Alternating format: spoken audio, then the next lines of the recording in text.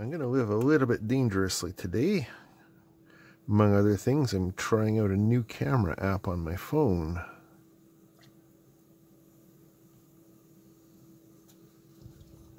Oh, careful. Nice head. So, today's beer from Nonsuch Brewing in Winnipeg, Baltic Porter. A strong beer, 6.5% alcohol, crafted at 125 Pacific Avenue, Winnipeg. The reason that that's relevant to anybody outside of Winnipeg is from the name, Nonsuch Brewing. The Nonsuch was a Hudson Bay Company ship back in the 1600s, I'm sorry. It was actually the ship that sailed into Hudson's Bay, northern Manitoba, that caused the founding of the Hudson's Bay Company back in 1670. And the reason that's relevant to these guys is there is a replica of that ship that was built in 1970 that actually sailed the coasts of North America. Didn't cross the ocean, but it sailed the coasts, and it is inside the Manitoba Museum, which is about a block and a half away from this brewery. That's why that's important. Anyway, mailbag. That's quite nice. It's not as heavy as some, but it is quite nice. I like it. I'm going to have to go and visit the actual brewery. First item in. 3 pieces copper heat sinks. Often, as we've noted, the description on the bag is a complete lie, but I think this probably is what it is because I remember ordering these. And yes, they are in fact 3 copper heat sinks. 2 of this size, which is in old measurements about 1/2 inch by 1/2 inch, or for anybody who lives in the modern world, is that about 14 millimeters square, and this one is about 15 millimeters square. That one, they've all got 3M hopefully thermal adhesive stuff on the back of them. Hopefully it's not just double-sided tape. That would suck. 3-piece set copper heatsink cooling kit for Raspberry Pi 3 Model B. I didn't buy it from this seller. I bought it from this seller, Makeup Factory, who doesn't currently sell it. And I didn't pay $2.04. I got it at auction for 59 cents. Now, why copper rather than aluminum? Well, apparently copper has better heat conductivity, even though it's heavier and it's more expensive. But that would be the main reason. Kind of caramelly notes. That's kind of neat. Next thing in, shipped from within Canada, although clearly bought from outside of Canada, because that's just the way cheapness happens. So that's a familiar looking bag. That looks like a reel of LED strip of some sort. That's exactly what it is. What sort are these ones? These are 50/50, being the dimension 5.0 millimeters by 5.0 millimeters. 50/50 RGB LEDs, as opposed to the NeoPixel WS2812 ones. So these have an individual line for each color, red, green, and blue, and then plus 12 volts. So you take them negative. They are common anode. And each one, for each color, there is a separate resistor so that they can get the brightness matching. See if you can read those resistors. So the green is 150 ohms, the blue is 150 ohms, and the red is, what is that? No, it was upside down. It's 561, which is 560 ohms. 56 and 10.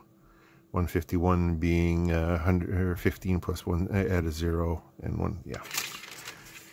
5 meters, 50/50 SMD LED, 300 white RGB flexible strip, light waterproof, except for not waterproof. This is the guy that I bought them from, but this isn't the exact listing that I got them from. I bought them at auction, yes, see. Does he have... Oh, I mean, you can find them with those search terms. The important part is 50, and 5 meters. But that is the guy I bought them from. I got them at auction for $5.88, which is a pretty good price, I think. It's a couple of bucks off anyways. But yeah, it's nothing completely out of the ordinary, just more LED strips. It occurs to me that I probably ought to test this thing, yeah? So I got 12 volts on my little power supply here. Set it to measure current. I've got the positive set to the common. Blue, that's drawing 880 milliamps. Red is drawing 838, and green is drawing what's current limiting at 1 amp. Holy crap. Okay, flip the current limiting off a little bit. 1.03 amps for green. Wowzers. What shall we look at next? How about this? It is electronics.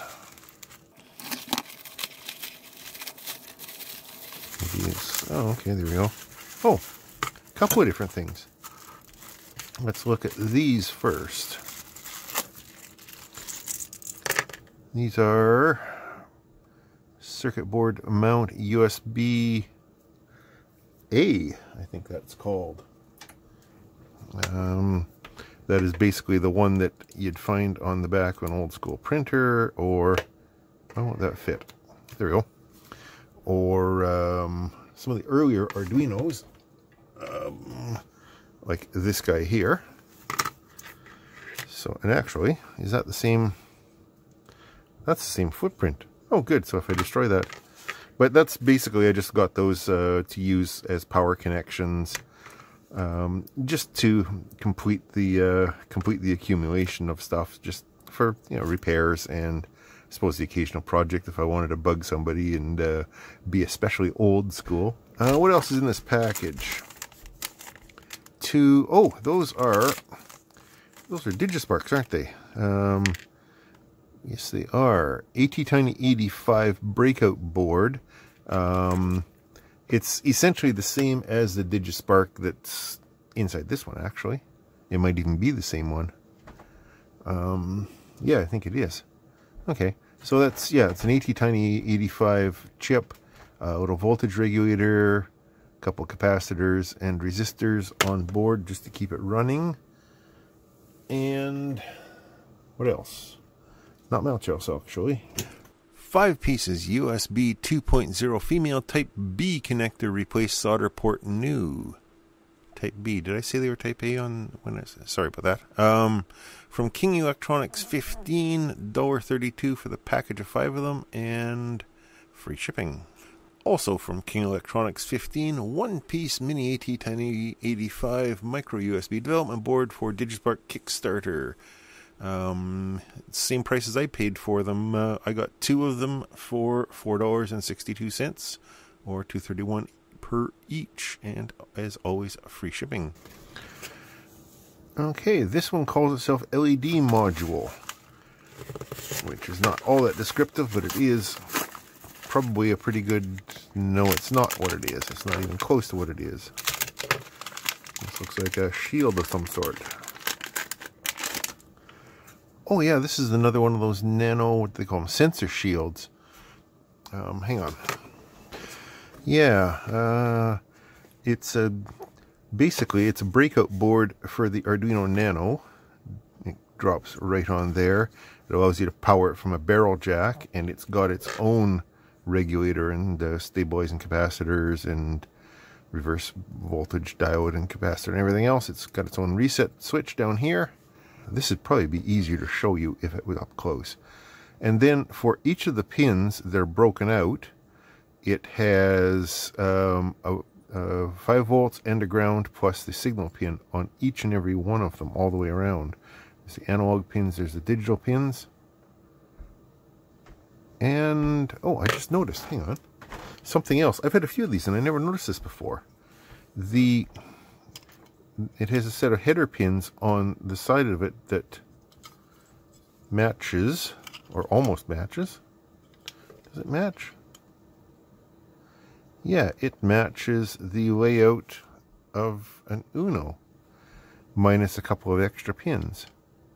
So there's your analog pins, there's your digital pins. So what doesn't it have? So that's SDA and SCL. It doesn't have broken out up there. And down here, it doesn't have reset and what is that last one? IORef, reference voltage. Okay. But everything else is broken out, so you could either put female headers on there and stack Uno shields on top of it, or mount, solder it up to other shields. That's probably the most likely thing you do, is put female headers on there and stack shields on it. So kind of versatile, even more versatile than I thought. Multifunction expansion board sensor shield compatible for Arduino Nano version 3 from Shenglongshi, somebody I've bought from several times before. Currently selling for $1.29 US or $1.72 Canadian. Back when I bought it, it was $1.60. So looks like either the price has gone up. Actually, no, they're on discount right now. Or maybe it's just exchange rate that's done that. I'm not sure. 14 I/O pins, servo type with ground, power, and signal. Yeah, there's actually a lot of modules that come with that sort of a cable on them. 8 analog pins. No, there aren't 8 analog pins. Are there? Yes, there are. Oh, that's right. That's one thing that it does have that the Uno doesn't have. So it must leave off one of those analog pins, because the Nano has more analog pins than the Uno. Okay, so on that shield header there, it's going to drop one of them. Something interesting. One servo power input, that would be this guy here. 5 I2C expansion pins. I'm guessing that's those over there. Possibly. Analog ref output, 3.3 volt output. Really? Oh, okay, those are on these pins at this end here. Okay, learned something about that I didn't notice on my first inspection. And the last thing, it says charging kit. I know over the years I've ordered a few different power banks. I'm guessing just by the size of it, that's probably what this is. Yes, it's a power bank kit. It's a slightly bigger and different. Oh! I see something interesting inside there. Hang on. Crinkle, crinkle. There's a solar panel in there. Wow, that's cool. So we have a little metal tray, 2 little metal pieces. That. Oh wow, it's also a flashy light kind of a thing. So I'm guessing that drops into one of those. And that drops into there. Slight diffusion, okay. And then Mr. Solar Panel goes on the other side. Sure it does. Probably held in place with that. Now then, what's that? Some screws, a push button, and some LED diffusers just for those little LEDs there. There's a fairly big LED, a 5mm, up on there. Let's get in closer to this board, shall we? So, what do we have here? We have battery minus and battery plus. We have LED plus, sun minus, and LED minus. What it doesn't have, though, is any way to hold the battery pack. This is a fairly, well, relatively standard board. I'm thinking Big Clive's looked at this one before, or something similar. Maybe a pre-made one that he tore down. It's seeming familiar. The solar panel is actually in 2 sections by the look of it. There's a minus... Oh no, this is 1 section. Okay. So it's got a protective film on it. That's nice for the shipping.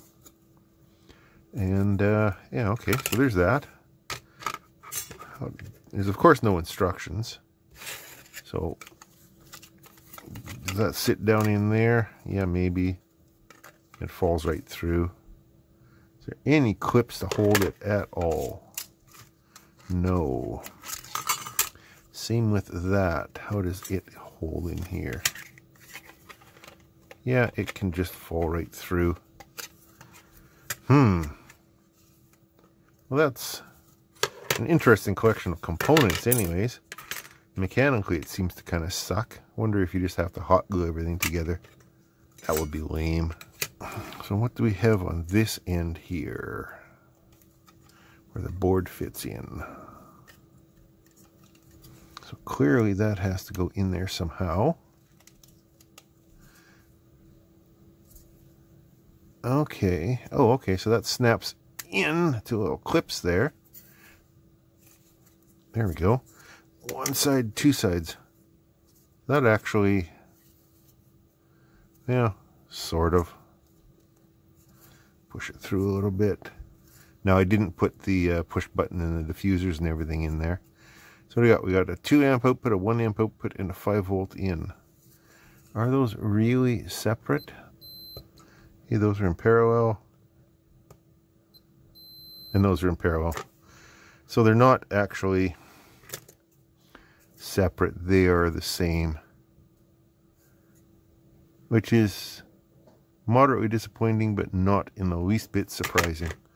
Oh well, let's see how much I paid for this beast. Solar power bank, 300,000 milliamp hours. Ooh. Portable dual USB battery charger, 20 LED for phone. I got it in black.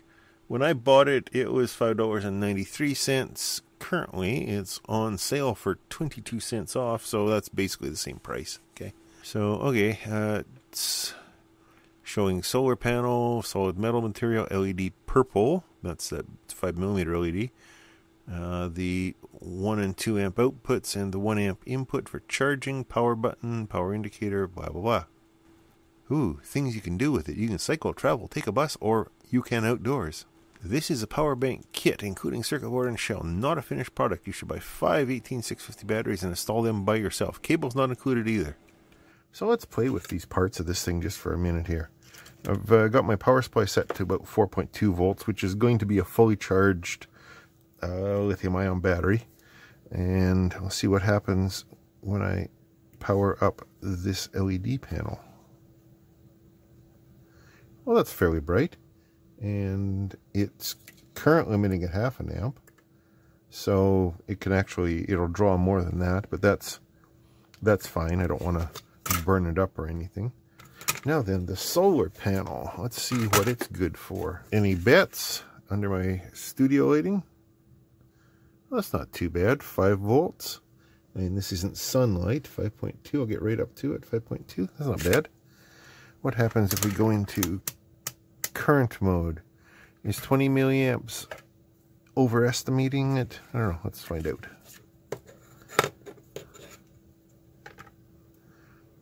No. Almost 6. Almost 6 milliamps? That's bugger all. Let's light this thing up. Just for convenience, I'm going to power it off the power supply too. Since it's already set for 4.2 volts, it shouldn't harm anything. It'll look to all the world like a fully charged lithium-ion pack, shouldn't it? I would think so. So clamp that to battery negative. Without shorting onto the adjacent pad, clamp that to battery positive. Turn that on. My 2 charger adapters in there. So that one's saying 5.2 volts, and that one is... Did that just reset? That one's saying 5.22 volts as well. Interesting. So it's only showing 2 out of 4 on the old power bar there.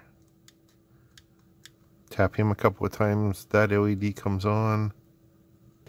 So what happens if we put a 1 amp load on? This is the one that's labeled 1 amps. This is the one that's labeled 2 amps.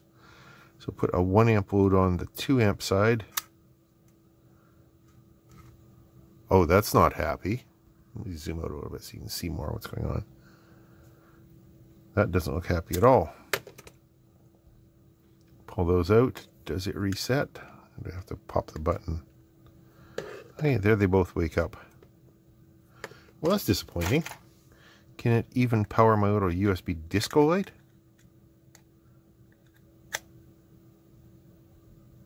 No. No, it says it's drawing like nothing over on the power supply. Wow, that sucks. And I got a 1/2 amp current limit on the power supply, but this thing should be like milliamps, right? Let me try that on this side. It blinked for a second and then that's, well, that's just not performance. So there's today's Mailbag Monday haul.